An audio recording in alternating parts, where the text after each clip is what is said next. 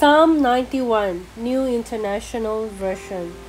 Whoever dwells in the shelter of the Most High will rest in the shadow of the Almighty.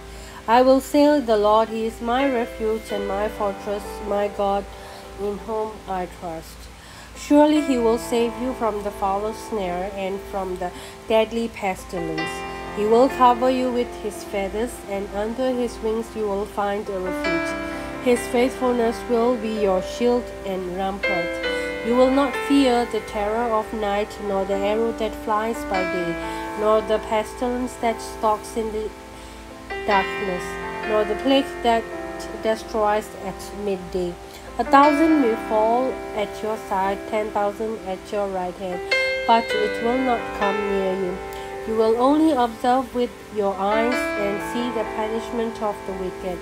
If you say, the Lord is my refuge, and you make the Most High your dwelling, no harm will overtake you, no disaster will come near your tent. For He will command His angels concerning you to guard you all your ways. They will lift you up in their hands, so that you will not strike your foot against a stone.